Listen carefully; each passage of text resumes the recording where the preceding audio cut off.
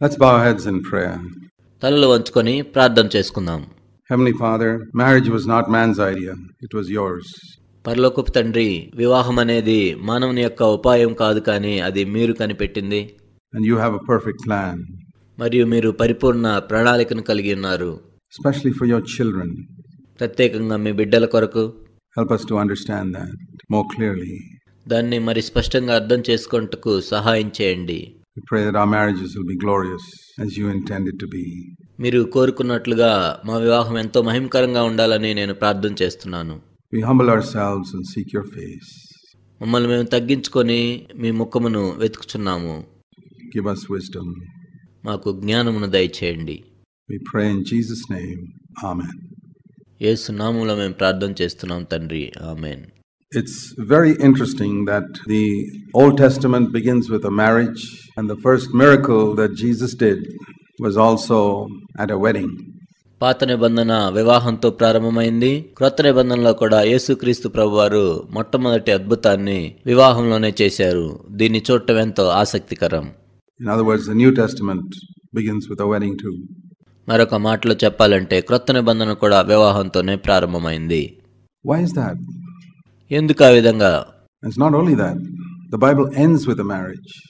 అంత మాత్రమే కాదు, Bible వివాహంతోనే ముగించబడుతుంది. Marriage of Jesus and the church. యేసుక్రీస్తు ప్రభువారు సంఘమును వివాహం చేసుకుంటతో Bible ముగించబడుతుంది. And that shows how important marriage is in God's eyes. దేవుని దృష్టిలో వివాహం ఎంత ప్రాముఖ్యమైందో అది మనకు చూపిస్తుంది. And how the devil must be hating it, because the message in the Bible is that as soon as God united a man and wife together, the devil came immediately to break it up. దేవుడు స్త్రీ పురుషుని ఇద్దరును జతపరిచిన వెంటనే అపవాది వచ్చి వారిద్దరిని వేరుపరచుట మనం చూస్తాము. దీన్ని బట్టి అపవాది వివాహమును ఎంత ద్వేషిస్తున్నాడో మనకు అర్థమవుతుంది. And he did. మరియు అపవాది ఆ విధంగా చేశాడు. And the other message we learn in the Bible is that because Adam and Eve lost their connection with God, that's why they lost their connection with each other. బైబిల్లో నుండి మనం నేర్చుకునే ఇంకొక సందేశం ఏమిటంటే, ఆదాము హవ్వలు దేవునితో ఉన్న సంబంధాన్ని కోల్పోయారు కాబట్టి వారు ఒకరితో ఒకరికున్న సంబంధాన్ని కూడా కోల్పోయారు. You must remember that. దాన్ని మీరు జ్ఞాపకం ఉంచుకోవాలి.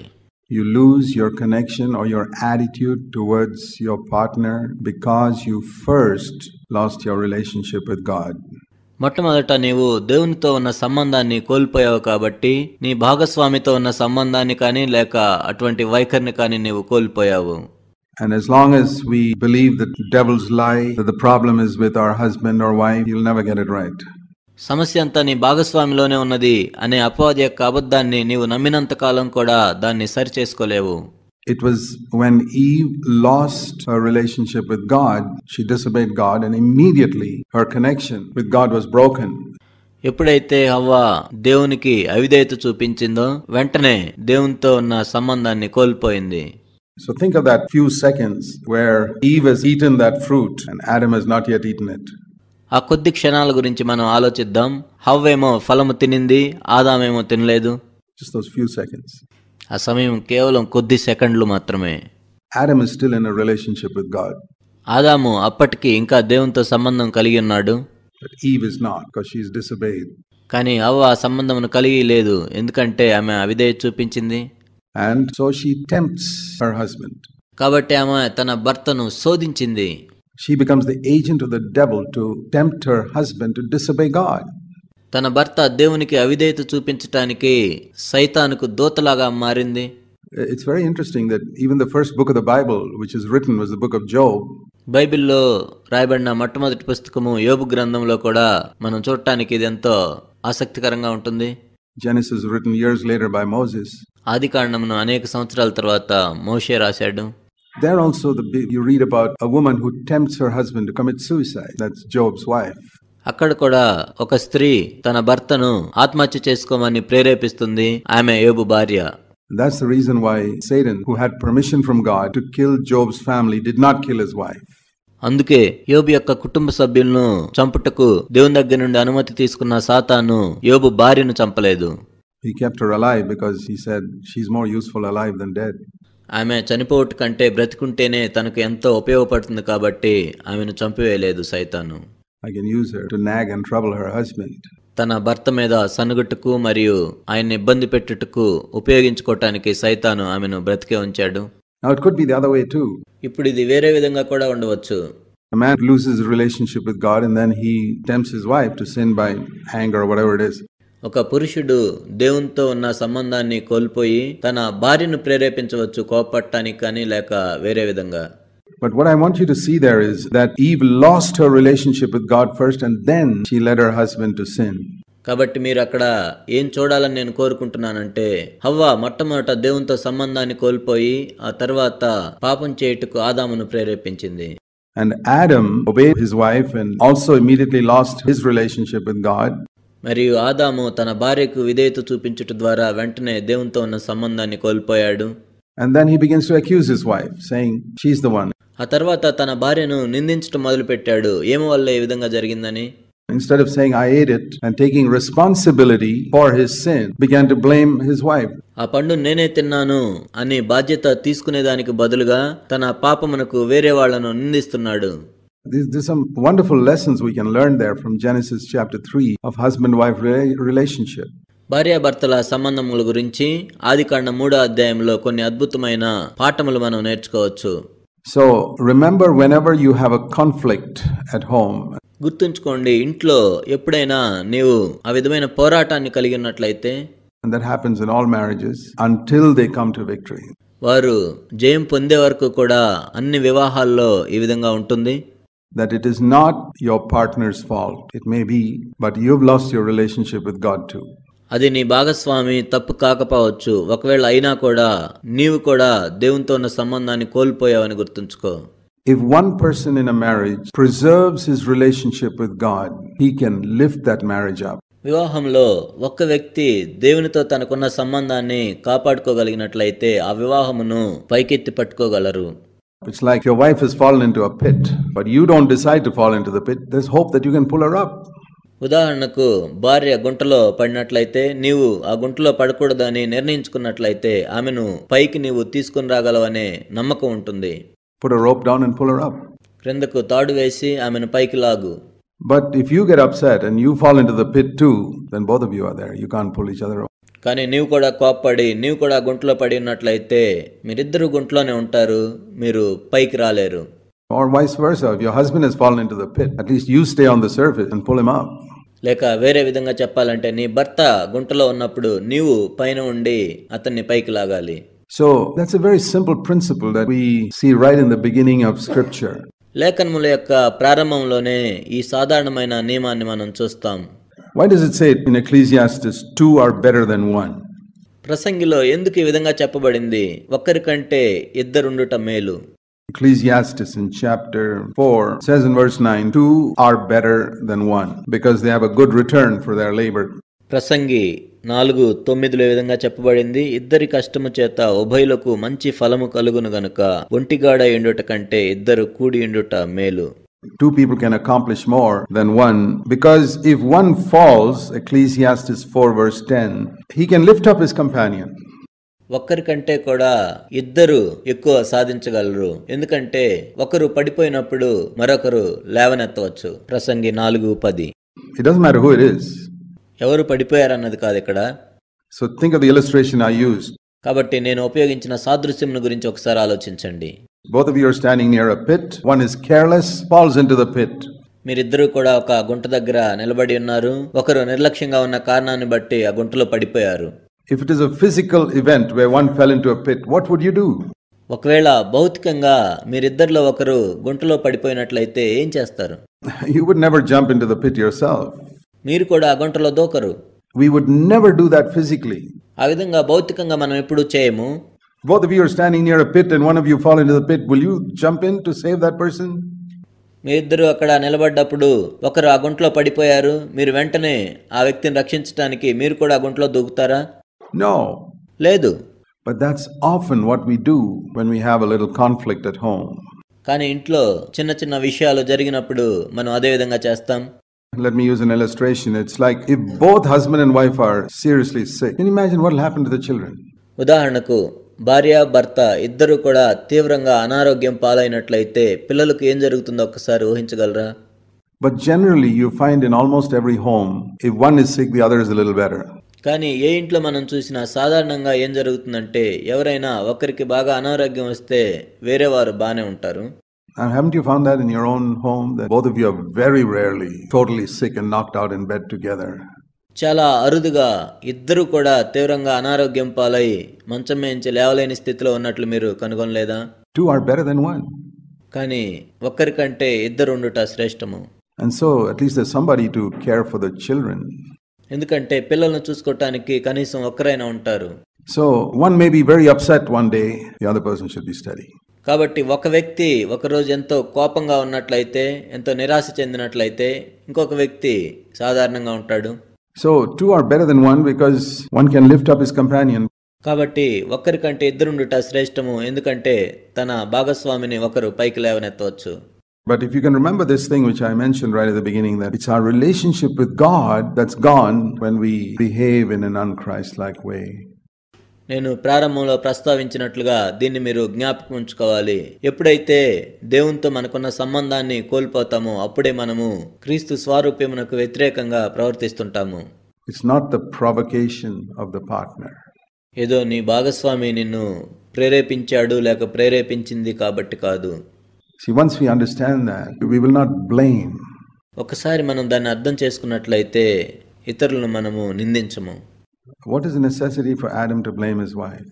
ఆదాము తన భార్యను నిందించాల్సిన అవసరం ఏంటి? He is the one who was at fault, really, because he was standing next to his wife and the wife is talking to the devil.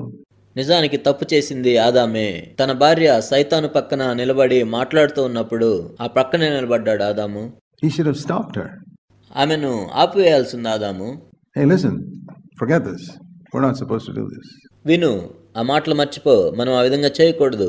There's a saying in medicine, prevention is better than cure. వైద్యంలో ఒక మాట ఉంది, నయం చేసుకుంట కంటే నివారించటమే శ్రేష్టమైంది. It's always like that. ఎల్లప్పుడూ అదే విధంగా ఉంటుంది.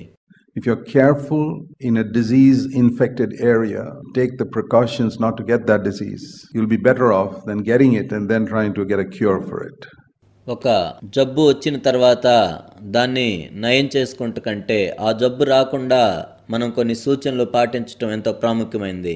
So if Adam had stopped it at that stage, the story may have been different. ఒకవేళ ఆ సమయంలో ఆదాము ఆ విధంగా ఆపి ఉన్నట్లయితే కథ వేరుగా ఉండేది. And each of us as husband and wife must see, if you sense that things are going in a dangerous direction, మనలో ఉన్న భార్యాభర్తలందరూ కూడా పరిస్థితులు ప్రమాదకరమైన స్థితిలోనికి వెళ్తున్నాయని మనము గమనించినప్పుడు, there was a little conversation going on there between Eve and Satan. సైతానుకు అవ్వకు మధ్య చిన్న చిన్న మాటలు జరుగుతున్నా కూడా, and Adam could have sensed, hey, this is going in a bit of a dangerous direction, let me now be steady. ఏదో ప్రమాదకరమైన స్థితిలోనికి వెళ్తుంది, దీన్ని సరిచేద్దాం అని ఆదాం అనుకుని ఉన్నట్లయితే, and that can happen in your home too, where you suddenly discover that some things are happening or a conversation is going in a slightly dangerous direction. అటువంటిది మీ ఇంట్లో కూడా జరగవచ్చు. ఎప్పుడైనా మాటలు కొంచెం ప్రమాదకరమైన స్థితిలోనికి వెళ్తున్నాయని గమనించటం, and the devil is coming in, సైతాను లోపలకు ప్రవేశించినప్పుడు, at least one of you must come to your senses and say, hey, let me not add fuel to the fire. కనీసం మీలో ఒకరైనా ఈ విధంగా అనుకోవాలి, అగ్నికి ఆజ్యం పోయకూడదని. Let me pour some water on the fire. కానీ అగ్నికి నేను నీళ్లు పోస్తాను. Not put oil on the fire. ఆ అగ్నికి నేను oil పోయను. That's why we need the power of the Holy Spirit to have self-control. అందుకే మనల్ని మనం అధీనంలో ఉంచుకోవటానికి లేక అదుపులో ఉంచుకోవటానికి మనకు పరిశుద్ధాత్మ యొక్క శక్తి అవసరం. And if the man is the head of the home, ఒకవేళ పురుషుడు గృహమునకు యజమానుడైతే, every husband, especially in India, likes to assert that husband is the head of the wife. ముఖ్యంగా భారతదేశంలో ప్రతి భర్త కూడా తన భార్యకు యజమానుడని అనుకుంటూ ఉంటాడు. But what does it mean if the husband is the head of the wife? మరియు భర్త భార్యకు శిరస్సు అయి ఉన్నాడు అంటే ఏంటి దాని అర్థం? And he should be the one who is first alert to the danger and say, hey, I got to hold this. I mustn't let this get out of control here. మరి అలాంటప్పుడు పురుషుడే ఎంతో జాగ్రత్తగా అప్రమత్తంగా ఉండాలి. ఇక్కడ ఇది ప్రమాదకరమైన స్థితిలో ఉంది, దీన్ని నేను తీసివేయాలి, తొలగించాలని. It's like two people are sitting driving a car, and if one is sort of collapsing or something, the other holds the wheel so you don't have an accident. అది ఎలా ఉంటుందంటే ఇద్దరు కూర్చొని కారు నడుపుతున్నప్పుడు ఒక వ్యక్తి నడుపుతున్నప్పుడు అది పాడైపోతూ ఉన్నట్లయితే వేరే వ్యక్తి దాన్ని నియంత్రణలో ఉంచాలి, ప్రమాదం జరగకుండా. There must be an alertness. జాగ్రత్త అనేది ఉండాలి. So that's something we learned right from the beginning of Scripture. లేఖనముల యొక్క ప్రారంభం నుండి కూడా అది మనం నేర్చుకుంటూ ఉన్నాం. And if God has given us a partner, the purpose is that together we can make a stronger home and a life for God than we could do by ourselves. దేవుడు మనకు ఒక భాగస్వామిని ఇచ్చాడు అంటే దాని ఉద్దేశం ఏంటంటే మనంతట మనము ఒక్కరిగా చేసేదానికంటే కూడా ఇద్దరము కలిసి దేవుని కొరకు ఒక బలమైన గృహమును నిర్మించాలని మరియు మంచి శక్తివంతమైన జీవితం జీవించాలని. In other words, our life must become more spiritual after we get married, not less. దాని అర్థం ఏమిటంటే మనం వివాహం చేసుకున్న తర్వాత మన ఆత్మీయత పెరగాలి కానీ తగ్గకూడదు. But generally I have found with many believers through the years, many believers backslide when they get married. అనేక సంవత్సరాలుగా అనేక మంది విశ్వాసుల్ని నేను చూసింది ఏమిటంటే వివాహమైన తర్వాత వారు ఎంతో వెనక్కు దిగజారిపోయారు. In fact, there should be a forward slide when they get married. కానీ నిజానికి వివాహం జరిగిన తర్వాత వారు ఆత్మీయంగా ఇంకా ఎదగాలి. I believe Adam became a better person when he got Eve because the Lord said not good for him to be alone. ఆదాము ఒంటరిగా ఉండట మంచిది కాదని దేవుడు చూశాడు. దేవుడు హవ్వను ఆదాముకి ఇచ్చిన తర్వాత ఆదాము ఇంకా శ్రేష్టంగా మారి ఉంటాడని నేను నమ్ముతున్నాను. Have you noticed that difference in Genesis 1? ఆదికాండం 1వ అధ్యాయంలో ఉన్న ఆ భేదమును మీరు గుర్తించారా? Let me point it out to you again. మరలా నేను మీకు చూపిస్తాను. In Genesis chapter 1 there's something very interesting. ఆదికాండం 1వ అధ్యాయంలో ఎంతో ఆసక్తికరమైన ఒక విషయం ఉంది. If you read Genesis chapter 1, you know that every day God said, it is good, it is good, it is good. ఆదికాండం 1వ అధ్యాయాన్ని మీరు చదివినట్లయితే ప్రతి దినము కూడా దేవుడు ఈ విధంగా చెప్తూ ఉంటాడు, అది మంచిది, అది మంచిది, అది మంచిదని. God saw the light, Genesis 1:4, that it was good. And ఆదికాండం 1వ అధ్యాయం 4వ వచనము, దేవుడు ఆ వెలుగును చూసి మంచిదని చెప్పాను. Verse 10, God saw the dry land and the seas, it was good. 10వ వచనము, దేవుడు ఆరిన్నేలకు భూమి అని పేరు పెట్టెను, జలరాశికి అయిన సముద్రములని పేరు పెట్టెను, అది మంచిదని దేవుడు చూచెను. Right through it says, ప్రారంభం నుండి కూడా ఈ విధంగా చెప్పబడింది. all of the 6 days, except the second day, all the other days it says is good, good, good, good, good, good. 6 దినములన్నింటిలో కూడా ఒక రెండవ దినము తప్ప మిగిలిన దినములన్నింటిలో కూడా దేవుడు ఈ విధంగా చెప్పాడు, మంచిది, మంచిది, మంచిది, మంచిది, మంచిదని. And then in verse 25, after he made the beasts of the earth, ఆ తర్వాత ఇక్కడ చెప్పబడింది 25వ వచనములో దేవుడు ఆయా జాతుల ప్రకారం జంతువులను చేసినప్పుడు, that was in the first part of the 6th day, it was good. అది 6వ దినమున మొదటి భాగంలో మంచిదని చూశాడు. So 6 times he says it is good, it is good, it is good. కాబట్టి 6 సార్లు ఇది మంచిది, మంచిది, మంచిది అని దేవుడు చూశాడు. And then all of a sudden God says it's not good. ఆ తర్వాత అకస్మాత్తుగా దేవుడు ఇది మంచిది కాదు అని చూశాడు. And that is after he made Adam, he says in Genesis chapter 2 verse 18, before he made Eve, it's not good. ఆయన ఆదామును సృష్టించిన తర్వాత ఆదికాండం 2వ అధ్యాయం 18వ వచనములో ఆయన హవ్వను సృష్టించక మునుపు ఈ విధంగా చెప్పాడు, నరుడు ఒంటరిగా ఉండటం మంచిది కాదు. That's towards the end of the 6th day. అది 6వ దినము చివరి భాగంలో. The first part of the 6th day he made the beast and he said it was good. Genesis 1:25. 6వ దినము మొదటి భాగంలో ఆదికాండం 1వ అధ్యాయం 25వ వచనములో ఆయన జంతువులను సృష్టించి ఇది మంచిదని చెప్పాడు. And then the latter part of the 6th day he made man first and he says it's not good. ఆ తర్వాత 6వ దినము చివరి భాగంలో ఆయన మానవుని సృష్టించి ఇది మంచిది కాదని చెప్పాడు. So that is the first time, as far as we know, that God said something was not good after he had created it. మనకు తెలిసినంత వరకు కూడా ఆయన సృష్టించిన తర్వాత మంచిగా లేదు అని చెప్పిన మొట్టమొదటి సంగతి అదే. In other words, something was missing. ఇంకో మాటలో చెప్పాలంటే ఏదో కొరత ఉంది. And then God creates Eve and brings her to Adam. ఆ తర్వాత దేవుడు హవ్వను సృష్టించి ఆదాము యొద్దకు తీసుకొచ్చాడు. Unites her. ఆమెను అతనితో జతపరిచాడు.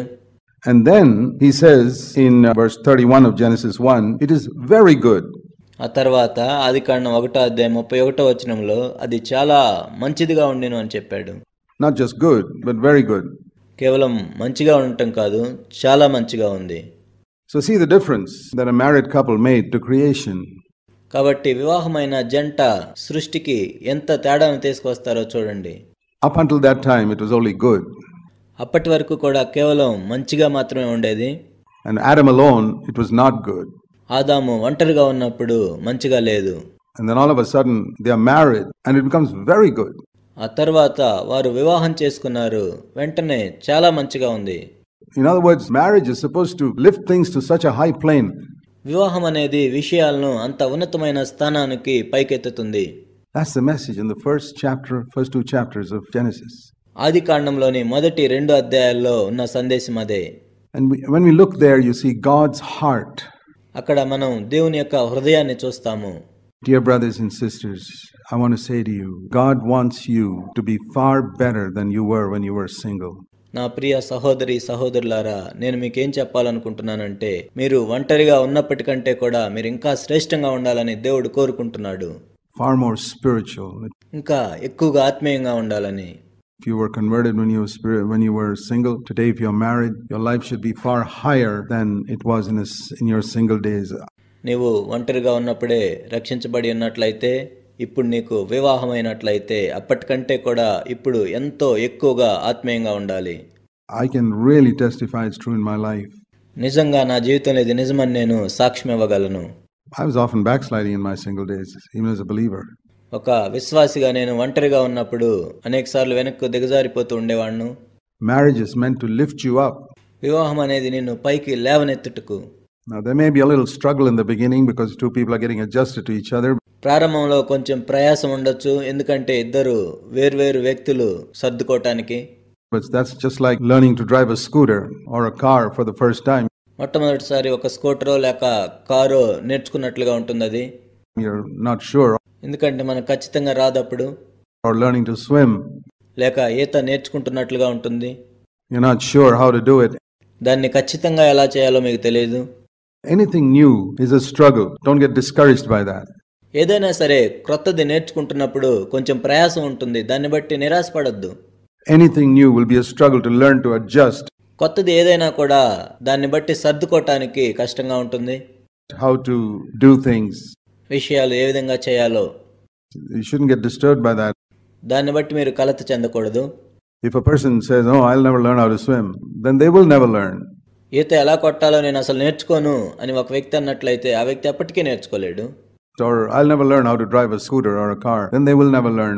స్కూటర్ను కానీ కారును కానీ నడపటం నేను ఎప్పుడు నేర్చుకోను అంటే ఆ వ్యక్తి ఎప్పటికీ నేర్చుకోలేడు. But if you persist, కానీ నీవు క్రమం తప్పకుండా నేర్చుకుంటూ ఉన్నట్లయితే, many of you have moved into some new realm, whether you started learning some new science like computer science or something like that. లేక మీరు ఏదైనా క్రొత్తది నేర్చుకుంటూ ఉన్నప్పుడు, కంప్యూటర్ సైన్స్ కానీ లేక మరేదైనా క్రొత్తది నేర్చుకుంటూ ఉన్నప్పుడు, in the beginning you couldn't understand it, but it's so easy now. ప్రారంభంలో మనకేమీ అర్థం కాదు, కానీ ఇప్పుడు చూసినట్లయితే అది ఎంతో సులభంగా అనిపిస్తుంది. It's like that. If you say, yeah, it's a little struggle in the beginning, but it's meant to lift me much higher than I ever was before. అవును, ప్రారంభంలో కొంచెం కష్టం అనిపించింది, కానీ ఇప్పుడైతే అది నన్ను ఎంతో పైకి లేవనెత్తుతుంది. నేను ఇప్పుడు అంతకు ముందు కంటే కూడా ఎంతో శ్రేష్టంగా ఉన్నాను. And in order to do that, like I've often said, the Bible is the manufacturer's instructions. దాన్ని చేయుటకు ఏం చేయాలంటే, నేను తరచుగా చెప్పినట్లుగా బైబిల్ అనేది తయారీదారుని సూచనల వంటిది. I never get tired of saying that. ఈ విధంగా చెప్పుటకు నేను ఎప్పుడు అలసిపోను. If you get a child's toy, which hardly costs anything, you don't get manufacturer's instructions how to use this toy. చిన్నపిల్లలు ఆడుకునే ఒక బొమ్మను మీరు కొన్నప్పుడు దాన్ని ఉపయోగించుటకు తయారీదారుని సూచనలు ఉండవు, ఎందుకంటే అది అంత ఖరీదైనది కాదు. But if you get something really expensive, there's always some instructions. కానీ నీవు ఏదైనా ఖరీదైన వస్తువును కొన్నప్పుడు దానికి ఎప్పుడు తయారీదారుని సూచనలు ఉంటాయి. Particularly if you got to assemble something. ముఖ్యంగా నీవు విడి భాగాలను అమర్చాలంటే. Supposing you got a table which has got to be assembled. ఉదాహరణకు నీవు విడి భాగాలను అమర్చవలసిన ఒక table కొన్నట్లయితే, there'll be a little piece of paper there saying put this in first and this one and this one and this one, and then you get a table.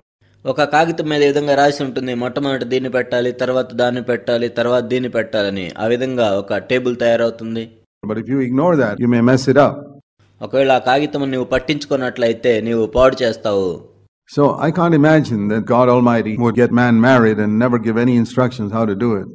సర్వశక్తుడైన దేవుడు మానవునికి వివాహం చేసి ఆ తర్వాత ఏ విధంగా జీవించాలో అని సూచనలు ఇవ్వకుండా ఉంటాడని నేను ఊహించలేను. But the number of ruined marriages among Christians is an indication of our pride. కానీ పాడైపోయిన అనేక క్రైస్తవ వివాహాలను చూసినట్లయితే అవి కేవలం మన గర్వాన్నే సూచిస్తున్నాయి. We think we know better than God.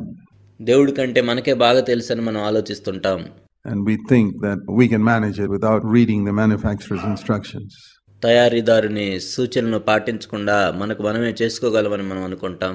And the result is that we're not really following our own ideas. దాని ఫలితం ఏమిటంటే నిజానికి మన సొంత ఆలోచనలు మనం పాటించట్లేదు. We are following the ideas we have acquired from a non-Christian society as to how our marriage should be.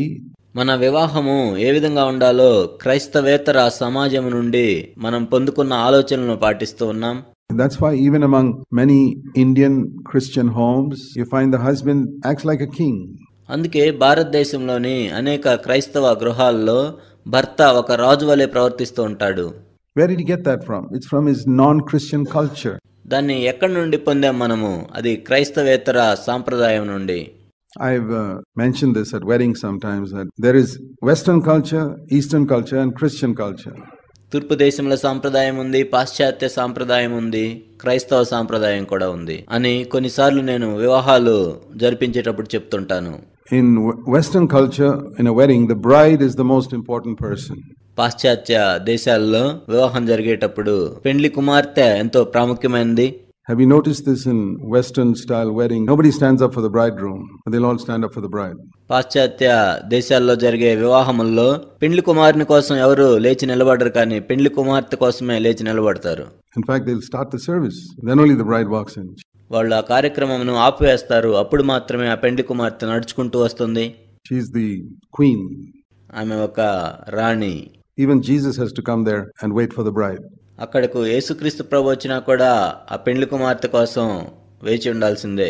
Because the service has started, the Lord is there. ఎందుకంటే ప్రభు అక్కడ ఉన్నప్పుడు కార్యక్రమం ప్రారంభం అవుతుంది. What's the Lord waiting for? The Lord is waiting for the bride to come. మరి ప్రభు ఎవరి కోసం వేచి ఉన్నాడు? ఆ పెండ్లి కుమార్తె రావాలని.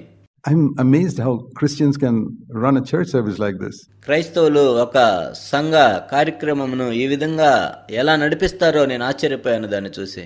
Where the Lord is there, they pray, they sing, and then the most important person walks in. అక్కడ ప్రభు ఉన్నా కూడా వాళ్ళు పాటలు పాడుతుంటారు, ప్రార్థన చేస్తుంటారు, కానీ అయినా ముఖ్యమైన వ్యక్తి కోసం వాళ్ళు ఎదురు చూస్తూ ఉంటారు. ఆమె పెండ్లి కుమార్తె. In Eastern weddings, it's different. తూర్పు దేశాల్లో ఇది వేరుగా ఉంటుంది. Particularly in the north and some place in the south too, the bridegroom comes riding on a horse. ప్రత్యేకంగా ఉత్తర భారతదేశంలోను దక్షిణ భారతదేశంలోను కొన్ని ప్రాంతముల్లోనూ పెండ్లి కుమారుడు గుర్రం మీద వస్తాడు. And the bride sort of meekly walks like a slave, which she's meant to be for the rest of her life. పెండ్లి కుమార్తె ఏమో సాత్వికంగా ఒక బానిస వలె నడుచుకుంటూ వస్తుంది, నా జీవితాంతం ఇలానే ఉంటానన్నట్లుగా. That's Eastern culture. అది తూర్పు దేశముల సాంప్రదాయము. So in Eastern culture, the man is the important person. In Western culture, the woman is the important person. తూర్పు దేశముల సాంప్రదాయములో పురుషుడు ముఖ్యమైన వాడు, పశ్చిమ దేశాల సాంప్రదాయములో స్త్రీ ముఖ్యమైనది. But in Christian culture, it's the Lord who's the important person. కానీ క్రైస్తవ సాంప్రదాయంలో ప్రభువు ప్రాముఖ్యమైన వాడు. Man and woman are equal. పురుషుడు స్త్రీ ఇద్దరు సమానమే. That's why when I conduct weddings, I say, if you want to stand up for the bridegroom and the bride. అందుకే నేను వివాహములు జరిగించేటప్పుడు ఒకవేళ నిలబడాలంటే ఇద్దరి కోసం నిలబడాలి, పెండ్లి కుమారుడు కోసం మరియు పెండ్లి కుమార్తె కోసం. But finally, we're not going to start till all are here. చివరకు అందరూ వచ్చే వరకు కూడా మేము ప్రారంభించము. The Lord is the one who's going to be last. చివరకు ప్రభు కోసం మనం వేచి ఉంటాము. We're going to honor him. ఆయన్ను మనం గణపరుస్తాము. But that's not just a principle at a wedding. It must be right through our life. అది కేవలం వివాహం జరిగించేటప్పుడు పాటించే నియమం మాత్రమే కాదు, కానీ మన జీవితాంతం ఆ విధంగా ప్రభు కోసం ఉండాలి. We can go through the ritual of following that pattern in a wedding. ఏదో వివాహం జరిగించేటప్పుడు అదొక క్రమం వలె ఆచారంలాగా పాటించడం మాత్రమే కాదు. But is the Lord the most important person in our life? మన జీవితంలో ప్రాముఖ్యమైన వ్యక్తి ప్రభువే. If we accept that he's the only one who can keep us together. మనల్ని ఐక్యంగా ఉంచగలిగిన వ్యక్తి ప్రభు ఒక్కడేనని మనము అంగీకరించాలి. And I was thinking how the first day of their marriage, the devil never came. నేను ఆలోచిస్తూ ఉన్నాను, వారి వివాహ జీవితంలో మొట్టమొదటి రోజున అపవాది ఎందుకు రాలేదు? He came on the second day. అపవాది రెండో దినం వచ్చాడు. Adam was created at the end of the 6th day, so the 7th day was really their first day. మీకు తెలుసు ఆదాము 6వ దినమున చివర్లో సృష్టించబడ్డాడు, 7వ దినమున వారి మొదటి రోజు. And the first day God said, you're going to be with me, we're going to spend time together. మొదటి దినమున ప్రభు చెప్పాడు, మీరు నాతో ఉండాలి, మనం కలిసి సమయం గడుపుదాం. That was a Sabbath day, and they didn't go into the garden, they were with God the whole time, and the devil couldn't come anywhere near. అది విశ్రాంతి దినము, వారు తోటలోనికి కూడా వెళ్ళలేదు, సమయం అంతా దేవునితోనే ఉన్నారు కాబట్టి సైతాన్ అక్కడికి రాలేదు. And then the next day they went into the garden. ఆ తర్వాత రోజు వాళ్ళు తోటలోనికి వెళ్ళారు. Of course God had to do that because they had to be tested. దేవుడు ఆ విధంగా చేయవలసింది, ఎందుకంటే దేవుడు వారిని పరీక్షించాలి. And God left them alone so that they can see or recognize their condition. దేవుడు వారిని ఆ విధంగా విడిచిపెట్టాడు, ఎందుకంటే వాళ్ళ యొక్క పరిస్థితి వాళ్ళు చూసుకోవాల్సి ఉంది. This verse in 2 Chronicles chapter 32 and verse 31. There's a little expression here. 2 దినవృత్తాంతములు 32వ అధ్యాయం 31వ వచనంలో ఒక చిన్న మాట ఉంది. In the matter of the envoys, the rulers of Babylon, who sent him to inquire the wonder that happened in the land, God left him alone, only to test him. అతని దేశము ఆశ్చర్యముగా వృద్ధి నొందుటను గూర్చి విచారించి తెలుసుకొనుటకై బబులోను అధిపతులు అతని యొద్దకు పంపిన రాయబారుల విషయములో అతని శోధించి అతని హృదయంలోని ఉద్దేశమంతయు తెలుసుకొనవలనని దేవుడు అతన్ని విడిచిపెట్టెను. Look at that expression. God left him alone to test him, that he might know all that was in his heart. ఈ మాటను గమనించండి. అతన్ని శోధించి అతని హృదయంలోని ఉద్దేశం అంతయు తెలుసుకొనవలనని దేవుడు అతన్ని విడిచిపెట్టెను. And I think the meaning is that Hezekiah might know all that was in his heart. దాని అర్థం ఏమిటంటే తన హృదయంలో ఏముందో హిజ్కియా తెలుసుకొనవలనని. Because we think we're wonderful spiritual Christians. ఎందుకంటే మనం అనుకుంటూ ఉంటాం మనమేదో అద్భుతమైన ఆత్మీయులమైన క్రైస్తవులమని. Till we come into some trial and God leaves us alone, and then you discover what your heart is really like. దేవుడు ఏదైనా సమస్యను పెట్టి అక్కడ మనల్ని విడిచిపెట్టే వరకు కూడా మన హృదయంలో ఏముందో మనకు తెలియదు. That you are not so holy as you thought you were. నీవు అనుకున్నంత పరిశుద్ధుడవు నీవు కాదు అని నీకు తెలుస్తుంది. And that's good for us to discover that. మనం ఆ విధంగా కనుగొనటం మనకు మంచిది. You see, here God had done a tremendous miracle for Hezekiah. ఇక్కడ దేవుడు హిజ్కియా కోసం ఒక గొప్ప అద్భుతాన్ని చేశాడు. The sun not only stopped but went back 10 degrees. ఇక్కడ సూర్యుడు ఆగటం మాత్రమే కాదు, ఒక 10 డిగ్రీల వెనక్కి వెళ్ళాడు. And people all over the world wondered what happened, and లోకంలో ఉన్న ప్రజలందరూ కూడా ఏం జరిగిందోనని ఆశ్చర్యపోయారు. They discovered that there was a guy called Hezekiah in Israel who had prayed, and that's how this thing happened. ఇజ్రాయెల్లో హిజ్కియా అనే వ్యక్తి ప్రార్థన చేయటం వల్ల ఈ విధంగా జరిగిందని వాళ్ళకు తెలిసింది. So the rulers from Babylon came over there. కాబట్టి బబులోను యొక్క అధిపతులు అక్కడికి వచ్చారు. And he showed him all the wealth and all that. He తన సంపద అంతా చూపించడం మొదలు పెట్టాడు. Began to show off as if he's a great person and God has blessed me.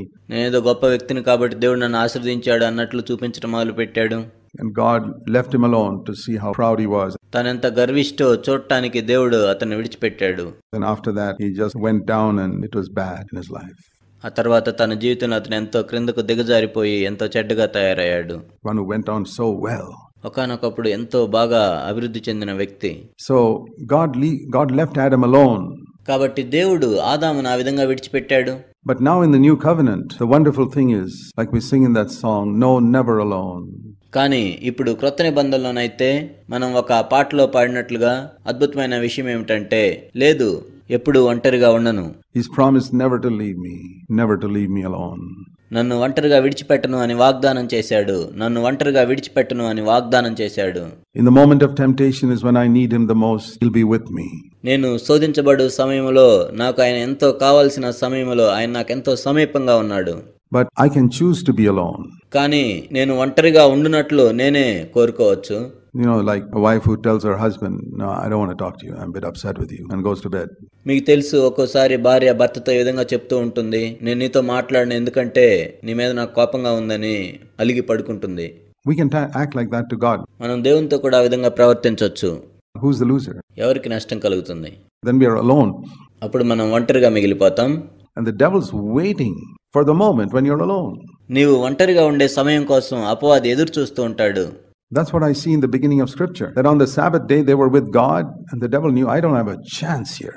లేఖనముల యొక్క ప్రారంభంలో నేను అదే చూశాను. వారికి వివాహమైన తరువాత మొదటి దినమున విశ్రాంతి దినములో వారు దేవుని దగ్గర ఉన్నారు కాబట్టి అపవాదికి అవకాశం లేకుండా పోయింది. But let me just wait. They'll be alone a little later. Then I can get at them. సరే, కొంచెం సేపు ఆగుదాం, ఆ తర్వాత నేను చేయాల్సింది చేస్తానని వేచి ఉన్నాడు. So the way to a happy and a victorious married life is really the way to a happy and victorious Christian life.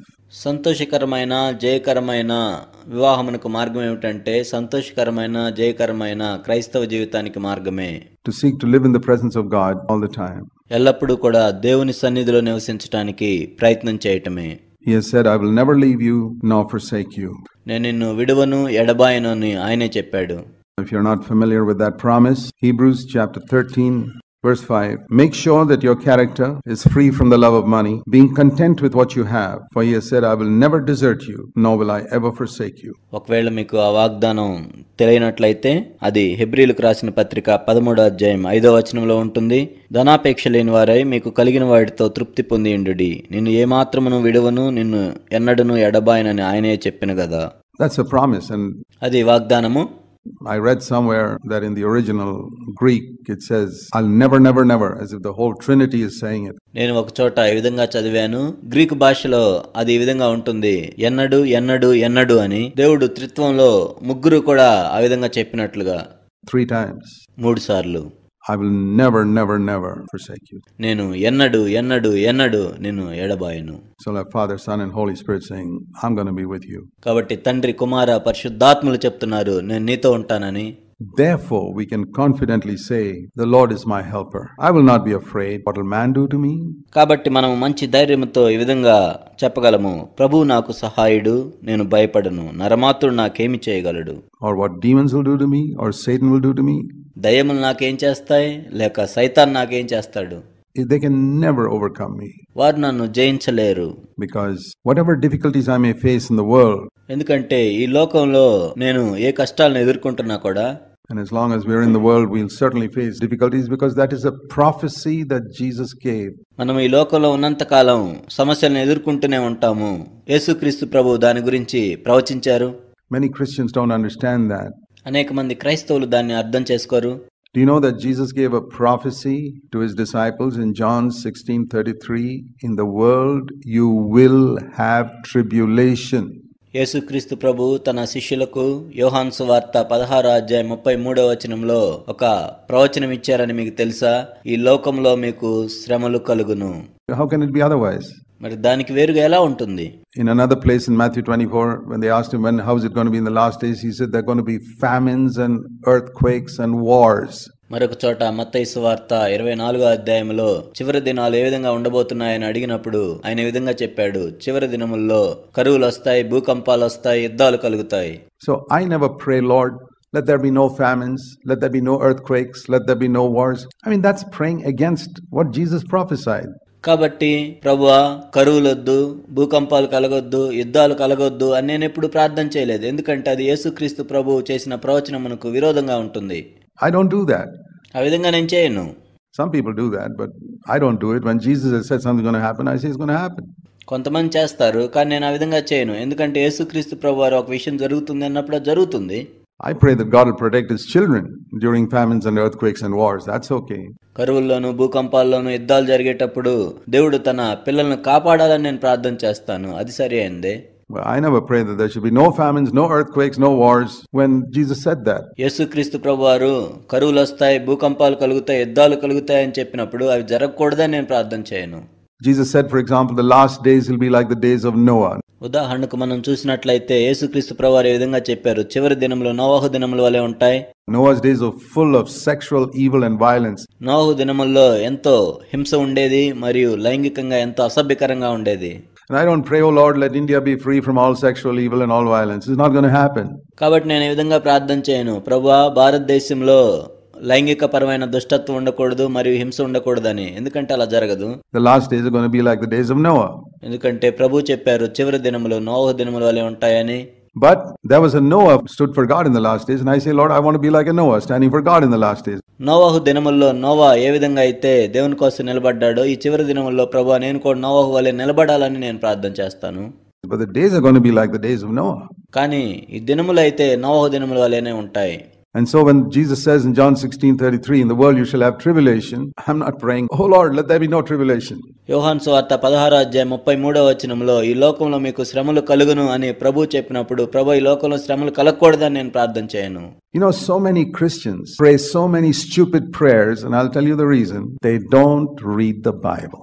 అనేక మంది క్రైస్తవులు బుద్ధిహీనమైన ప్రార్థనలు చేస్తూ ఉంటారు. దానికి కారణం ఏమిటంటే వాళ్ళు బైబిల్ చదవరు. They listen to what's popular. వాళ్ళు ఏవైతే ప్రాముఖ్యంగా ప్రార్థన చేస్తుంటారో ఇతరులు దాన్ని చూస్తూ ఉంటారు. Oh Lord, let the whole of India be saved. ఓ ప్రభువా, ఈ భారతదేశంలోని ప్రజలంతా రక్షించబడాలి. I never pray that prayer. But Jesus said there are very few who find the way to life. నేను ఎప్పుడు అలా ప్రార్థన చేయలేదు. ఎందుకంటే యేసుక్రీస్తు ప్రభువే చెప్పారు, జీవమునకు పోవు మార్గమును కనుగొని వారు కొందరే. I say, Lord, lead me to those few people who are interested in finding life. ఓ ప్రభువా, ఎవరైతే జీవమును కనుగొనటానికి ఇష్టపడతారో ఆ కొద్ది మంది దగ్గరకు నన్ను నడిపించు అని నేను ప్రార్థన చేస్తాను. I'm not interested in finding people who want to go to heaven. ఏదో కేవలం పరలోకానికి మాత్రమే వెళ్ళాలనుకునే వాళ్ళని కనుగొనటంలో నాకు ఇష్టం లేదు. Every person in the world wants to go to heaven. ఈ లోకంలో ఉన్న ప్రతి ఒక్కరు కూడా పరలోకానికే వెళ్ళాలనుకుంటారు. I want to meet the people who want to follow Jesus on earth before going to heaven. పరలోకమునకు వెళ్ళక ముందే ఈ భూమి మీద యేసుక్రీస్తు ప్రభువుని ఎవరైతే వెంబడించాలనుకుంటున్నారో వాళ్ళని నేను కలుసుకోవాలి. Those are the only ones I want to meet. కేవలం అలాంటి వారిని నేను కలుసుకుంటాను. Who can find salvation in Christ and be disciples of Jesus. క్రీస్తులో రక్షణను కనుగొని క్రీస్తు యొక్క శిష్యులుగా ఉండగోరిన వారు. Because that's what he told me to do, go into all nations, make disciples. సమస్త దేశములకు వెళ్ళి సమస్త జనులను శిష్యులుగా చేయుడి అని ఆయన చెప్పాడు నాకు. So primarily I'm not interested in building happy marriages. ఏదో కేవలం సంతోషంగా ఉండే వివాహాలను కట్టటమే నా ప్రాముఖ్యమైన ఆసక్తి కాదు. I'm interested in building husbands and wives who want to be disciples of Jesus. భార్యలు భర్తలు యేసుక్రీస్తు ప్రభు శిష్యులుగా వారిని కట్టటమే నా ప్రాముఖ్యమైన పని. And when they are disciples of Jesus, they'll be overcomers. వారు యేసుక్రీస్తు ప్రభు యొక్క శిష్యులుగా ఉన్నట్లయితే వాళ్ళు జయిస్తారు. They may have tribulation in the world, like it says in this verse, be content with what you have, don't be. వారికి ఈ లోకంలో శ్రమలు కలుగుతాయి. ఈ వాక్యంలో చెప్పబడినట్లుగా ధనాపేక్ష లేని వారై మీకు కలిగిన వాటితో తృప్తి పొంది ఉండుడి. That means some husbands and wives may have very little. Some husbands and wives may have more. దాని అర్థం ఏమిటంటే కొంతమంది భార్యాభర్తలకు తక్కువ ఉండొచ్చు, కొంతమంది భార్యాభర్తలకు ఎక్కువ ఉండొచ్చు. And I want to tell those who have very little, don't compare yourself with those who have more. ఎవరైతే తక్కువగా కలిగి ఉన్నారో ఎక్కువగా కలిగిన వారితో పోల్చుకోవద్దని నేను చెప్తున్నాను మీకు. Be content with what you have, Hebrews 13:5, because he has said, I'll never leave you nor forsake you. మీకు కలిగి ఉన్న వాటితో తృప్తి పొంది ఉండుడి. హెబ్రీయులకు రాసిన పత్రిక 13:5. ఎందుకంటే ఆయనే చెప్పాడు, నిన్ను ఏమాత్రమును విడువను, నిన్ను ఎన్నడును ఎడబాయను. So many problems in married life come because we say, they have got that, why can't I have that? వివాహ జీవితంలో అనేక సమస్యలు ఎందుకు వస్తాయంటే వాళ్ళు దాన్ని కలిగి ఉన్నారు, నేనెందుకు కలిగి ఉండకూడదు అని అనుకున్నప్పుడే. Usually the wife who says that. సాధారణంగా భార్యలు ఆ విధంగా చెప్తూ ఉంటారు. Maybe sometimes husbands feel like that. Oh, they've got that, why can't I have that? కొన్నిసార్లు భర్తలు కూడా ఈ విధంగా అనుకుంటూ ఉంటారు, వాళ్ళు దాన్ని కలిగి ఉన్నారు, నేను ఎందుకు కలిగి ఉండకూడదని. And if necessary, I'll get into debt and use my credit card and live in debt forever after that because I want to be like them. అవసరమైతే అప్పు చేసైనా దాన్ని కొంటాను, నా క్రెడిట్ కార్డు ఉపయోగించుకొని దాన్ని కొంటాను, నా జీవితాంతం అప్పుల్లోనే బతుకుతాను, అయినా కానీ వాళ్ళలాగా నేను ఉండాలి. It's just disobedience to the manufacturer's instructions. అది కేవలం తయారీదారుని సూచనలను పాటించకపోవటమే, వాటికి అవిధేయత చూపటమే. I remember once somebody who was using a 110-volt electronic gadget in the United States came to India and plugged it into 220 volts and the whole thing blew up. నాకొకసారి గుర్తుంది, అమెరికాలో 110 వోల్టుల electronic పరికరాన్ని తీసుకువచ్చి భారతదేశంలో 220 వోల్టుల ప్లగ్ లో పెట్టినప్పుడు అది కాలిపోయింది. It's 220 volts here. You got to know that. ఇక్కడ 220 వోల్ట్లు ఉంటుంది, అది నీకు తెలియాలి. And if you don't have an adapter, the thing blows up. ఒకవేళ నీవు అడాప్టర్ ఉపయోగించినట్లయితే అది మొత్తం కాలిపోతుంది. It's like that. ఆ విధంగా ఉంటుంది. It says, be content with what you have. And you say, no. I must have what that person has. Well, then you're going to have problems. మీకు కలిగి ఉన్న వాటితో తృప్తి పొంది ఉండుడి అని ఇక్కడ రాయబడి ఉంటే, లేదు నేను ఆ వ్యక్తి కలిగి ఉన్న వాటిని కూడా కలిగి ఉండాలి అనుకున్నట్లయితే నీవు ఆ విధంగా చేయి, అప్పుడు నీకు సమస్యలు వస్తాయి. Be content with what you have because he has said, I'll never desert you. మీకు కలిగిన వాటితో తృప్తి పొంది ఉండుడి, ఎందుకంటే నిన్ను ఏమాత్రమును విడువను, నిన్ను ఎన్నడును ఎడబాయనని ఆయనే చెప్పాను కదా. Now, I'm not preaching what I haven't practiced. నేను పాటించిన దాన్ని నేను బోధించట్లేదు. God allowed me and my wife to go through times of deep poverty right at the beginning of our married life, and మా వివాహ జీవిత ప్రారంభంలో నేను నా భార్య ఎంతో పేదరికంలో వెళ్ళునట్లు దేవుడు అనుమతించాడు. my brother and sister were extremely well off. నా సహోదరుడు మరియు సహోదరి ఎంతో ధనవంతులు. We went through struggle, but I never once compared myself with my brother or sister. మేమెంతో ప్రయాసపడ్డాము, కానీ నేను ఒక్కసారి కూడా ఎప్పుడు నా సహోదరుడితో కానీ సహోదరితో కానీ పోల్చుకోలేదు. That can be a problem, comparing yourself with what your brother has, or your sister, your family, your blood brother and sister, I mean. కాబట్టి నీ కుటుంబంలోని సహోదరుడు కానీ సహోదరి కానీ లేక మరెవరైనా కానీ వారితో పోల్చుకున్నా లేక సంఘంలోని సహోదరులతో పోల్చుకున్నా కూడా సమస్యలు వస్తాయి. They were both millionaires when I was poor. నేనేమో పేదవానిగా ఉన్నాను, వాళ్ళేమో కోటీశ్వరులు. So what? అయితే ఏంటి? They could take their children around in cars and I could take my 3 children on a scooter. వాళ్ళ పిల్లల్ని వాళ్ళేమో కారులో తీసుకెళ్తున్నారు, నా 3 పిల్లల్ని నేను స్కూటర్ మీద తీసుకెళ్తున్నాను. So what? అయితే ఏంటి? I was content. I was happy. నేను సంతృప్తి చెంది ఉన్నాను, నేను సంతోషంగా ఉన్నాను. So if you long for something that somebody else has and you must have that, you're going to have problems, brothers. వేరే వాళ్ళు కలిగి ఉన్న దాన్ని నీవు కూడా కలిగి ఉండాలనే కోరిక నీవు కలిగి ఉన్నట్లయితే నీకు సమస్యలు వస్తాయి. In the world you'll have tribulation. We're ready for it, but he has said, I will never leave you nor forsake you. యేసుక్రీస్తు ప్రభు చెప్పారు, ఈ లోకంలో మీకు శ్రమలు కలుగును, వాటికి మీరు సిద్ధపడి ఉండాలి, నేను మిమ్మల్ని విడువను ఎడబాయనని ఆయనే చెప్పాడు. The important thing is to have peace. ఇక్కడ ప్రాముఖ్యమైన విషయం ఏమిటంటే సమాధానం కలిగి ఉండాలి. The presence of the Lord in our home.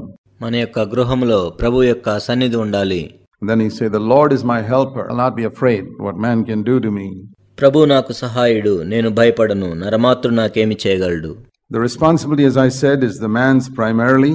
నేను ఇంతకుముందు చెప్పినట్లుగా బాధ్యత మొట్టమొదట పురుషునిదే. I'll show you that from Luke chapter 10. లూకా 10వ అధ్యాయం నుండి దాన్ని మీకు చూపిస్తాను. See, that's what it means to be the head of the house. గృహమునకు అధిపతి అంటే అదే అర్థము. To be the head of the house means I'm responsible primarily to make sure the devil does not come into my home. గృహమునకు అధిపతి అంటే అపవాది తన ఇంట్లోనికి రాకుండా ప్రాథమికంగా తాను బాధ్యత వహిస్తాడు.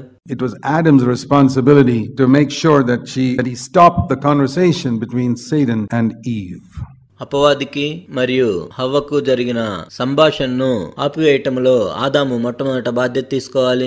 He didn't do that. ఆ విధంగా ఆయన చేయలేదు. If he had done that, the story would have been different. ఒకవేళ ఆయన ఆ విధంగా చేసి ఉన్నట్లయితే కథ వేరుగా ఉండేది. Luke chapter 10, the Lord is telling his disciples when they went out to preach. తన శిష్యులను బోధించటానికి బయటకు పంపించినప్పుడు లూకా సువార్త 10వ అధ్యాయంలో ప్రభు ఈ విధంగా చెప్పాడు. He said, whatever house you enter, Luke 10:5, first say, peace be to this house, and if a man of peace is there. మీరు ఏ ఇంటనైనను ప్రవేశించినప్పుడు ఈ ఇంటికి సమాధానమగునుగాక అని మొదట చెప్పుడి, సమాధాన పురుషుడు అక్కడ ఉండిన ఎడల. లూకా 10:5. If the husband of that house is a man of peace, stay there. ఆ ఇంటిలోని భర్త సమాధాన పురుషుడైతే అక్కడే ఉండండి. But if he is not a man of peace, even if you say peace be to this house, there will be no peace in that house. That peace will come back to you. ఒకవేళ ఆ వ్యక్తి సమాధాన పురుషుడు కానట్లయితే ఈ ఇంటికి సమాధానం కలుగునుగా కానీ మీరు చెప్పినా కూడా ఆ ఇంటికి సమాధానం కలుగదు. ఆ సమాధానం మీ మీదకు తిరిగి వస్తుంది. It's like throwing a rubber ball against a wall and the ball doesn't stay there, it comes back. ఇది ఏ విధంగా ఉంటుందంటే ఒక రబ్బర్ బాల్ ను గోడకేసి కొట్టినట్లుగా ఉంటుంది. అప్పుడు ఆ బాల్ గోడ దగ్గర ఉండదు కానీ తిరిగి వస్తుంది. So you say peace be to this house, but it comes back to you because the man is not a man of peace.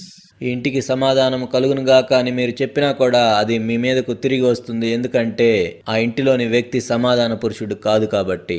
You can get any person to come and pray for your house. Oh Lord, let there be peace in his house, but it's like a rubber ball, it just bounces off the wall. మీ ఇంటికి ఎవరు వచ్చి ఈ విధంగా ప్రార్థన చేసినా కూడా, ఓ ప్రభువా ఈ ఇంటి మీదకు సమాధానం తీసుకొని రమ్మని, అది రబ్బర్ బాల్ గోడ మీద నుండి మరలా వచ్చినట్లుగా ఆ సమాధానం మరలా వారి మీదకు వెళ్తుంది. If the man of peace is there, your peace will be there. But if that man is not a man of peace, the peace will just come back to you. అక్కడ సమాధాన పురుషుడు ఉన్నట్లయితే అక్కడ సమాధానం నిలిచి ఉంటుంది. ఒకవేళ అక్కడ సమాధాన పురుషుడు లేనట్లయితే ఆ సమాధానం మీ మీదకు తిరిగి వస్తుంది. But if he's a man of peace, then stay in that house. కానీ ఆ వ్యక్తి సమాధాన పురుషుడైనట్లయితే ఆ ఇంటిలోనే బస చేయుడి. So that means that is the type of house the Lord wants to live in. దాని అర్థం ఏమిటంటే అటువంటి ఇంటిలో ప్రభు నివసించాలనుకుంటున్నాడు. The responsibility is the man's first of all. దీనికి బాధ్యత ప్రాముఖ్యముగా పురుషునిదే. So what does it mean to be the head of the house? ఒక ఇంటికి యజమానునిగా లేక అధిపతిగా ఉండటం అంటే ఏంటి అర్థం? It means I'm the one to make sure that the devil doesn't get in here.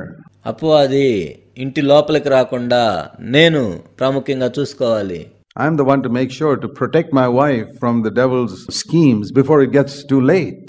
పరిస్థితి చేయి దాటిపోకముందే అపవాది యొక్క తంత్రముల నుండి నా భార్యను కాపాడాల్సింది నేనే. And to pray. మరియు ప్రార్థన చేయాలి. It's amazing power we have in prayers. ప్రార్థనలో మనకు ఎంతో శక్తి ఉంటుంది. Adam was in a situation where the devil was not defeated. ఆదాము ఏ పరిస్థితిలో ఉన్నాడంటే అప్పటికి అపవాది ఓడిపోలేదు. He was encountering an undefeated devil talking to his wife. ఓడిపోని అపవాది తన భార్యతో మాట్లాడుతూ ఉండటాన్ని ఆదాము ఎదుర్కొన్నాడు. But we are encountering a devil who's been defeated on the cross. కానీ మనమైతే సిలువలో ఓడిపోయిన అపవాదిని ఎదుర్కొంటున్నాము. He may talk to your husband, he may talk to your wife, but you're encountering a devil who's been defeated on the cross. అపవాది నీ భర్తతో మాట్లాడవచ్చు లేక నీ భార్యతో మాట్లాడవచ్చు, కానీ నీవు సిలువలో ఓడిపోయిన అపవాదిని ఎదుర్కొంటున్నావు. And in the name of Jesus, you can quietly go somewhere and bind that activity of Satan in Jesus' name. నీవు నెమ్మదిగా ఒక చోటుకు వెళ్ళి ఆ అపవాది యొక్క కార్యములను యేసు నామములో బంధించవచ్చు. And what you bind on earth will be bound in the heavenlies. That's our promise. మనం ఈ భూమి మీద వేటినైతే బంధిస్తామో అవి పరలోకంలో కూడా బంధించబడతాయని మనకు వాగ్దానం అనుగ్రహించబడింది. There's a tremendous power in that. ఆ ప్రార్థనలో ఎంతో శక్తి ఉంది. And you can bring peace into the home, into a situation. మరియు నీ ఇంట్లోనికి నీవు సమాధానమును ఆ పరిస్థితికి సమాధానమును తీసుకొని రాగలవు. If you don't believe me, try it.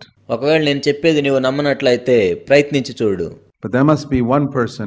కానీ ఒక్కరైనా ఆ విధంగా ఉండాలి.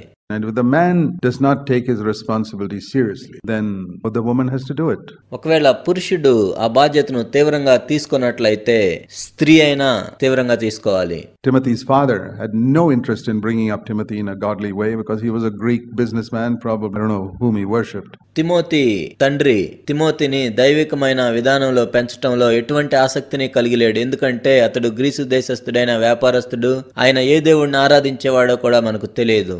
But the mother, Eunice, she decided, I'm going to bring up my son in a godly way. కానీ తన తల్లి అయిన యూనికే నేను నా కుమారుణ్ణి దైవికమైన మార్గములో పెంచుతాను అని నిశ్చయించుకుంది. If my husband doesn't take the responsibility, just too bad. ఒకవేళ నా భర్త ఆ బాధ్యత తీసుకున్నట్లయితే అది ఎంతో చెడ్డ విషయం. It's just like if the husband is the one who's the main provider for the home, who goes to work and brings in the finances. ఇది ఎలా ఉంటుందంటే ఒక కుటుంబాన్ని పోషించడానికి ముఖ్యంగా భర్త బయటికి వెళ్లి పనిచేసి డబ్బులు సంపాదిస్తాడు. But what if the husband is sick and paralyzed? కానీ భర్తకు జబ్బు వచ్చి పక్షవాతం వచ్చినట్లయితే ఏంటి పరిస్థితి? Then the wife has to go to work. అప్పుడు భార్య పని చేయటకు వెళ్ళాలి. There's nothing wrong in that if there's a need for that. ఒకవేళ ఆ విధంగా పని చేయవలసి వచ్చి పని చేస్తే అందులో తప్పేమీ లేదు. And the same way, if the husband doesn't take the spiritual leadership in the home, then the wife has to do it. There's nothing wrong in that. అదే విధంగా భర్త ఇంటిలో ఆత్మ సంబంధమైన నాయకత్వాన్ని తీసుకున్నట్లయితే భార్య తీసుకోవాలి. అందులో తప్పేమీ లేదు. If a husband is paralyzed, the wife doesn't say, oh, the husband is supposed to be the earner, so if he's not earning, we just sit back at home. భర్తకు పక్షవాతం వచ్చినప్పుడు సంపాదించాల్సింది భర్త కదా, నేను సంపాదించను, నేను బయటకు వెళ్ళను అని భార్య ఇంట్లో కూర్చోదు. You'll starve to death. అప్పుడు నీవు ఆకలితో చనిపోతావు. And your children too. అప్పుడు నీ పిల్లలు కూడా ఆకలి గొని చనిపోతారు. So in the same way, don't just say my husband is not taking the lead in spiritual things. అదే సమయంలో నా భర్త ఆత్మ సంబంధమైన విషయాల్లో నాయకత్వాన్ని తీసుకోవట్లేదని చెప్పొద్దు. Well, you take the lead then. అప్పుడు నీవు నాయకత్వాన్ని తీసుకో. There's no use coming and saying my husband is paralyzed. నా భర్తకు పక్షవాతం వచ్చింది అని చెప్పినందువల్ల ఉపయోగం ఏమీ ఉండదు. Then you go to work. అప్పుడు నీవు వెళ్ళి పని చేయి. Earn something, take care of your home. నీ ఇంటిని పోషించడానికి ఎంతో కొంత డబ్బు సంపాదించు. We do that in earthly things. We must have that common sense. మనము ఈ భూలోక సంబంధమైన విషయాల్లో చేయటానికి అటువంటి జ్ఞానాన్ని కలిగి ఉంటాం. If he is not a man of peace, you be a woman of peace.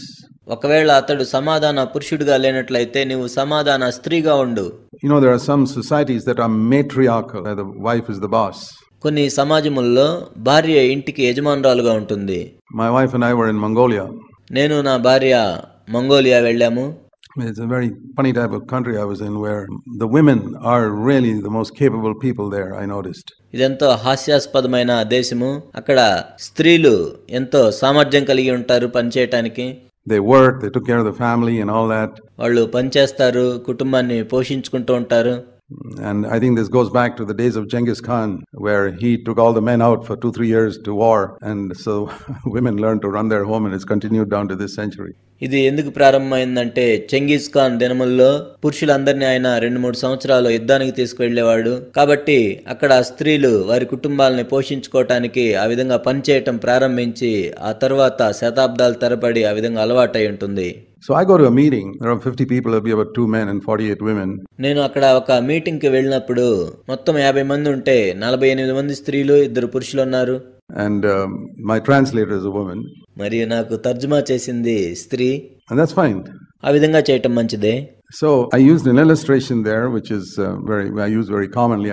కాబట్టి నేను అక్కడ ఒక సాదృశ్యంను వివరించాను. సాధారణంగా నేను అది అన్ని చోట్ల చెప్తూ ఉంటాను. I said, wonderful thing, we have Jesus in our home and Satan comes.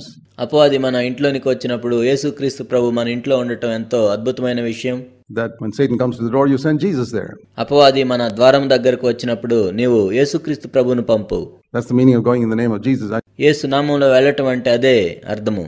I said, like for example, if a thief comes to your house in the middle of the night, you send your husband to face the thief on the door. ఉదాహరణకు అర్ధరాత్రి ఒక దొంగ మీ ఇంటికి వచ్చినప్పుడు ఆ దొంగను ఎదుర్కోవటానికి మీరు మీ భర్తను పంపిస్తారు. And they said, not in Mongolia. In Mongolia you send the wife. కానీ మంగోలియాలో కాదు, మంగోలియాలో అయితే భార్యను పంపించాలి. The husband sleeps on the bed. భర్త ఏమో నిద్రపోతుంటాడు.